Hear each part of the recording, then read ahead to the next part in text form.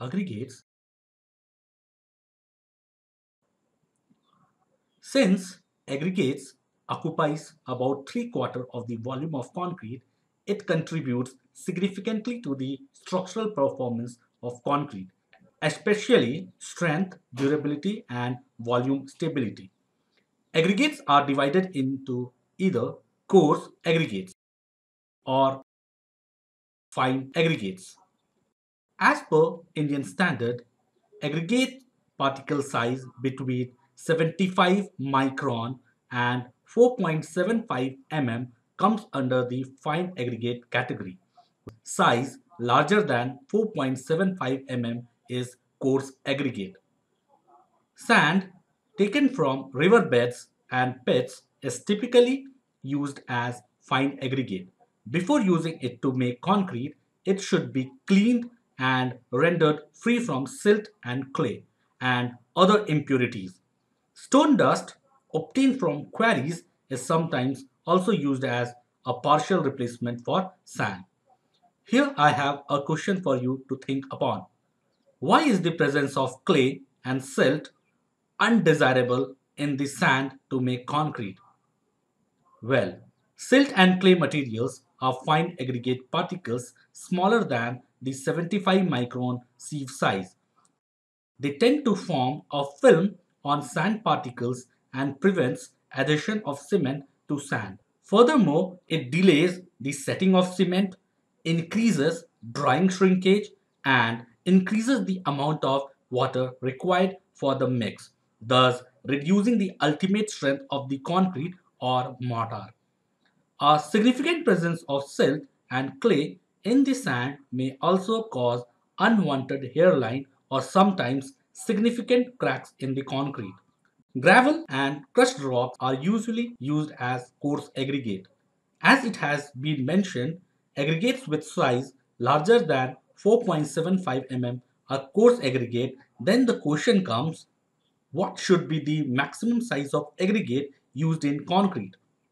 The maximum size of coarse aggregate to be used in reinforced concrete work depends on the thickness of the structural member and the space available around the reinforcing bars. So accordingly, one can specify the maximum size of aggregate. Here, in the sketch shown for concrete with bars, S is the clear spacing between bars and C is cover to reinforcement. As per provision laid by IS 456-2000, page number 14, clause number 5.3.3, page 14, clause 5.3.3, the nominal maximum size should not be greater than one-fourth of the minimum thickness of the member. Generally, a maximum nominal size of 20 mm is found to be satisfactory in reinforced concrete structural elements. In the case of heavily reinforced member, it should be restricted to 5 mm, less than the minimum clear spacing between bars of minimum cover to reinforcement, whichever is smaller. In such situations, the maximum nominal size is frequently taken as 10 mm. In situations where there is no restriction to the flow of concrete, as in most plain concrete work, there is no such restriction on the maximum aggregate size. It is common to use aggregate up to 40 mm nominal size in the base concrete underneath foundations. The code, clause 5.3.3 of IS 456-2000, even permits the use of plums, which is nothing but aggregate of size above 160 mm. The use of plum in certain cases of mass concreting up to a maximum limit of 20% by volume of concrete. Now we will discuss about aggregate properties that influence concrete properties. Other than water-cement ratio, the physical and mineralogical properties of aggregate also determine the strength, workability, and durability of concrete. These properties are shape and texture, size gradation, water absorption and free moisture, specific gravity, bulk unit weight, reactivity, bulking of sand, and strength of aggregate. Let us discuss each of these properties briefly. Shape and texture. The shape and texture of aggregate affects the properties of fresh concrete more than hardened concrete. Concrete is more workable when smooth and rounded aggregate is used instead of rough, angular, or elongated aggregates. Here we can see that this aggregate is round in shape, this aggregate is angular in shape, this aggregate is flaky, and this aggregate is elongated. Most natural sands and gravel from riverbeds or seashores are smooth and rounded and are excellent aggregates for making workable concrete. Crust stone produces much more angular and elongated aggregates which have a higher surface to volume ratio, better bond characteristic, but require more cement paste to produce a workable mixture. Not more than 10 to 15% of flaky and elongated aggregates should be used in concrete. The surface texture of aggregate can be either smooth or rough. A smooth surface can improve workability, yet a rougher surface generates a stronger bond between the paste and the aggregate, thereby creating a higher strength in resulting concrete. Size gradation. Particle size distribution of aggregate is termed as gradation. In order to determine the particle size distribution, sieve analysis is carried out. Result of sieve analysis are expressed in graphical form known as grading curve. So here we have the grading curve. To determine whether a particular grading is suitable or not, the sample grading curve shall be compared with standard grading curve specified by standard specification. Here, the grading curve has been prescribed for a 20 mm size aggregate as per IS 383 1970. You have the upper limit for the 20 mm grading and a lower limit for the 20 mm grading. Now, whatever sample you are testing using sieve analysis, it should come within this. If grading requirements are not satisfied, concrete will have honeycombing, bleeding, and will have less strength. Water absorption and free moisture.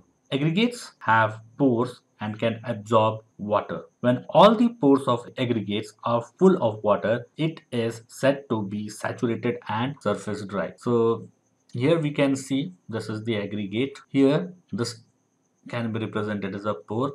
This pore is entirely occupied by water. So this will be termed as saturated and surface dry aggregate. If the aggregate is allowed to dry in air, some of the water from pores will evaporate. This is called air dry. So this aggregate is your air dry. So here you can see some of the water has been evaporated. Moisture in excess of saturated surface dry condition will make moist condition of the aggregate. So this is the moist aggregate. Here you can see we have excess water which is surrounding the surface of the aggregate. So this aggregate is in the moist condition. If the aggregates are oven dried, all water will evaporate and is called bone dry. So here you can see if you dry the aggregates in oven, what will happen? Whatever water is present in pores, that will get evaporated and this will become bone dry aggregate. Now, what is absorption? Absorption is the moisture content when the aggregates are in saturated surface dry condition. Now here you see with reference to saturated and surface dry condition, you have absorption as the water content corresponding to saturated surface dry condition. Free moisture is the difference between moisture content of aggregate and absorption. So what is moisture content? Moisture content is weight of your aggregate minus weight of bone dry aggregate divided by weight of bone dry aggregate. So that is your moisture content. So same thing is applicable for moist aggregate. What is moisture content? That is the weight of the aggregate minus weight of aggregate in bone dry condition divided by weight of aggregate in bone dry condition. Whereas when I talk about absorption, here also we have the weight of aggregate in saturated surface dry condition minus weight of aggregate in bone dry condition divided by weight of aggregate in bone dry condition. So free moisture, it is nothing but it is the difference between moisture content minus absorption. Either it can be air dry or it can be moist aggregates minus saturated surface dry condition water content. So that is your free moisture. Now in mixed design of concrete, it is assumed that aggregates are saturated surface dry. Negative free moisture will make the aggregate to absorb water, whereas positive free moisture will release water in concrete mix. This two condition significantly affects the quality of concrete at site. Hence, the knowledge of water absorption and free moisture is necessary. This will guide to decrease or increase the water content for a specific concrete mix at site. Specific gravity. Specific gravity values are used while designing concrete mix. Specific gravity is a mean to decide the suitability of the aggregate. Low specific gravity generally indicates porous, weak, and absorptive materials, whereas high specific gravity indicates material of good quality. Now, specific gravity of major aggregates falls within the range of 2.6 to 2.9. Bulk unit weight. Specific gravity refers to an individual particle. However, when aggregates is used for concrete, it contains voids. It is not possible to pack the aggregate so that it does not contain voids. Therefore, bulk density of aggregate is determined. Bulk density depends on the shape and particle size distribution. Using well-graded aggregate will yield less voids, that is, bulk density will be higher. The image shown here is deterioration of concrete due to alkali aggregate reaction. This is because of the reactive nature of aggregate attributed by the presence of active silica in aggregate, which reacts with alkalis in cement to form alkali silica gel, which swells and exerts internal pressure, leading to expansion, cracking, and disruption of cement paste. A possible practice to prevent disorders due to alkali silica reaction in concretes containing reactive aggregates is the use of chemical admixture, lithium salt, or more commonly mineral admixture such as fly ash, silica fume, GGBS, that is ground granulated blast furnace slag, or metakaolin in concrete. Bulking of sand. The volume increase of fine aggregates due to presence of moisture content is known as bulking. Bulking increases with increase in moisture content up to a certain limit, and beyond that the further increase in moisture content results in decrease in volume. This can be observed from the graph as shown. It should also be noted that finer the particle, more will be the bulking. So here it can be seen as we are increasing the water content, the volume is increasing. But beyond certain point, what happens? The volume starts decreasing. Now question is, what causes bulking of aggregate? The moisture present in aggregate forms a film around each particle. These films of moisture exert a force known as surface tension on each particle. Due to this surface tension, each particle gets away from each other, hence causing bulking of the volume. Unrealistic volume is shown by fine aggregate due to bulking. When concrete proportioning is to be performed, the sand bulking issue is a concern. If the effect of bulking is not studied properly, the concrete design will have an insufficient amount of sand, resulting in harsh mix. Bulking of sand will affect the yield of concrete for a given cement content. Strength of aggregate.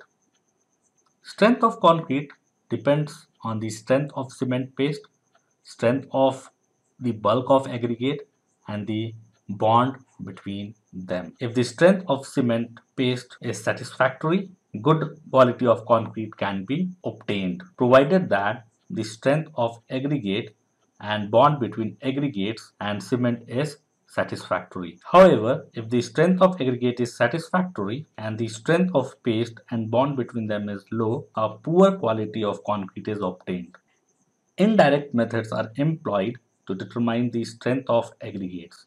They are aggregate crushing value test and aggregate impact value test. The aggregate crushing value gives a relative measure of resistance of an aggregate to crushing under gradually applied compressive load.